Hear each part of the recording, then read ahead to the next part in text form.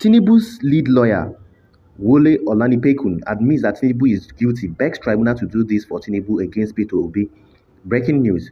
Hello, people. Welcome back once again to my YouTube channel. When Nigerians are saying that the tribunal is on trial, a lot of people don't understand what is happening. When this election petition tribunal started, Tinubu's lawyer, especially his lead lawyer, being Wole Olanipekun, he was busy denying that Tinubu did not commit this, Tinubu did not do that, Tinubu did not commit this particular offense. And he was thinking that Peter Obi's lawyers, being Liv Uzuku and others, they didn't come prepared and they didn't even, prepare and have enough evidence to prove their case in court. As the court and as the court process progressed, they saw that Peter Obi, as a matter of fact, and his lawyers had all the evidences that they need to prove their case beyond all reasonable doubt that this particular man, as a matter of fact, Tinubu should be disqualified. Now, Wole Olanipekun has made a U-turn. I would show you, he recently admitted that Tinubu committed this particular crime, but what he's now asking the court to do is why Nigerians are so scared, and that is why Nigerians are saying that the tribunal is on trial. What is Wole Olanipekun, being Tinubu's lawyer, is asking the court? He's no longer arguing that Tinubu did not commit the crime.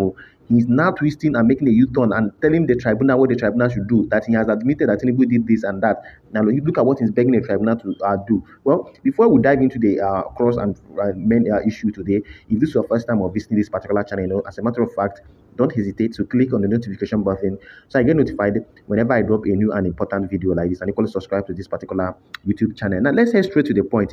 I told you that one of the mischievous set of human beings we've had in this particular election petition tribunal is Bola Tinubu. I don't blame them, because when you're defending somebody that virtually everything about him is forged and is fake, of course you find it difficult for you to say the truth, because you don't even know the person you're defending. You don't even know the person they are defending. As I'm talking to you, Tinubu's lawyers have made a whole lot of admittance that Tinubu did this and that and committed this. But now look at what they are telling the court to do.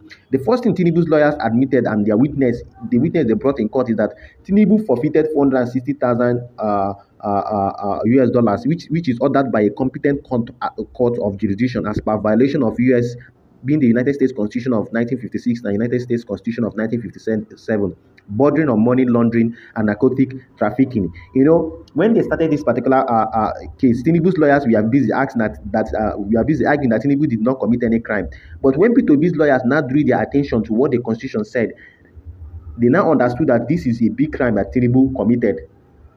They came to court and they now, in their final written addresses, they now agree that Tinubu committed this particular crime, that for forfeiting 460,000 US dollars, that he committed this particular crime. Now, Tinubu's lawyer said yes, that Tinubu was ordered to forfeit. Listen, you people should understand what Tinubu's lawyers are trying to do here. They said yes, that they admit that Tinubu was ordered to forfeit 460,000 US dollars as an outcome sentence for a civil petition for violation of, which we say, United States Constitution of 1956 and 1957. Now, look at what Tinubu's lawyers are telling the election petition tribunal judges to do for them. They have admitted that Tinubu committed this crime, that he forfeited this, and he actually committed money laundering and all that. Then they are not telling the tribunal that the tribunal lawyers, that Tinubu's lawyers equally submitted, as a matter of fact, that the forfeiture, being this Tinubu's forfeiture, happened more than 10 years ago in consideration of Section 137 or 1E. This is 1E of the Constitution. Now, let me show you what that section of the Nigerian Constitution is trying to say, and how Tinubu's lawyers are trying to, deceive and be mischievous in this election petition tribunal. Now, Section 137E of the the Constitution of the Federal Republic of Nigeria said that a person shall not be qualified to vie for the presidential position if within a period of less than 10 years before the date of election to the office of president, he has been convicted and sentenced for an offense involving dishonesty, or he has been found guilty of the contravention of the code of conduct. Now, this is the part that Tinubu's lawyers are referencing, saying that since Tinubu forfeited and committed that crime more than 10 years ago, Tinubu committed the crime 29 years ago, that the court, as a matter of fact, should allow the case to go, and the court should not disqualify Tinubu because of a crime that he committed 29 years ago, since the Constitution of Nigeria said that within a period of less than 10 years, that if the crime is more than a period of 10 years, that the person can be deemed to be innocent to vie for the presidential or any other position within this particular country. But there is one thing they don't understand. This is election petition tribunal, and they are trying to be smart, thinking that they can outsmart P2B's lawyers and even the common sense of all Nigerians and all that. You can see what they are doing now. They've accepted that Tinubu forfeited. Initially, they were arguing that Tinubu did not commit any crime, but after the Constitution of Nigeria, indicted and equally revealed that Tinubu committed a crime, now they are making a U-turn, saying that Tinubu, as a matter of fact, did not commit any crime. Now let me tell you what the Constitution of Nigeria said. 137D said, which is where P2B's lawyers are actually holding and laying their claims onto. Now, P2B's lawyer is telling Tinubu, of course, that this particular Constitution, or this section 137E, which they just quoted, that since the case happened 10 years ago, as a matter of fact, that the tribunal should declare that Tinubu is innocent to vie for any position, political position within the country. P2B's lawyer is saying that it is a lie. If you read this section 137E, very well, you will see that this particular section of the Constitution, which says that within a period of less than 10 years, was specifically talking about if the person, as a matter of fact, has been convicted and sentenced for an offense involving dishonesty, the person must be convicted and sentenced. Now, people should know that Tinubu was neither convicted, neither was he sentenced. He only was fined, and this is what P2B's lawyers are arguing about.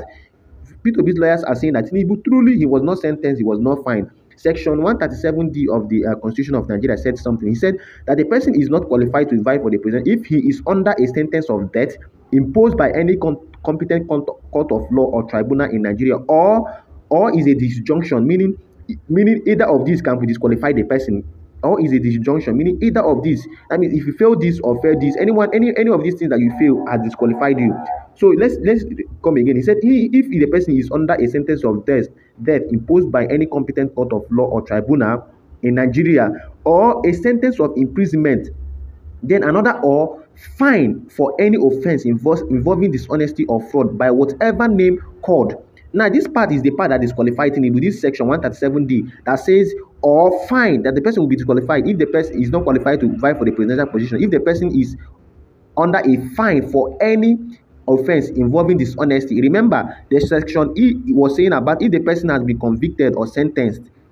If the person has been convicted or sentenced, this is what the Constitution of Nigeria is saying, which Tinubu's lawyers are trying to misquote and misrepresent, saying that since Tinubu committed this crime 29 years ago, that it doesn't hold, it can't be brought up against him, which is a lie. This section 1D of 137(1)D says that if the person has been fined for any offense involving dishonesty or fraud by whatever name called, meaning the person, if the person has actually failed or been found guilty of this, the person he will be disqualified and is not fit to deem or to vie for the presidential position. So we're not talking about convictions and sentencing. This is what Tinubu's lawyers are trying to misquote and misrepresent.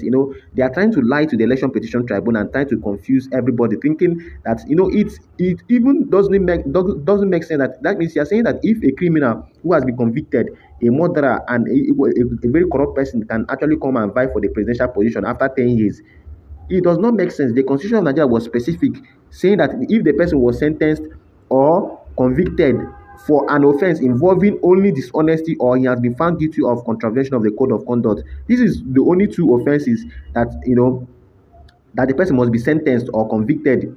That if it elapses 10 years, the crime might be waived off for the person. But if the person has been fined, for dishonesty or money laundering or fraud or anything, the person is not qualified, as a matter of fact, to vie for any presidential position within the country. Well, this is the truth of the matter. So Tinubu's lawyers should admit and stop begging the tribunal to do the impossible. Well, I'd like you guys to drop your comment in the comment section and probably subscribe to this particular channel.